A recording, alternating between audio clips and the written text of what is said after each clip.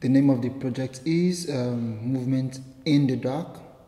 My idea is to capture a dance sequence, a dance routine on and off the flashes of a camera, and then at the same time make a video recording of it.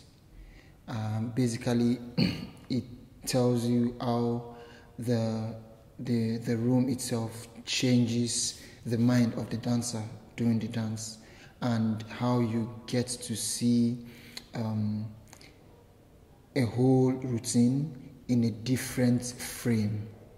Because what I did was do a single routine and then have the dancers do it again and again and again.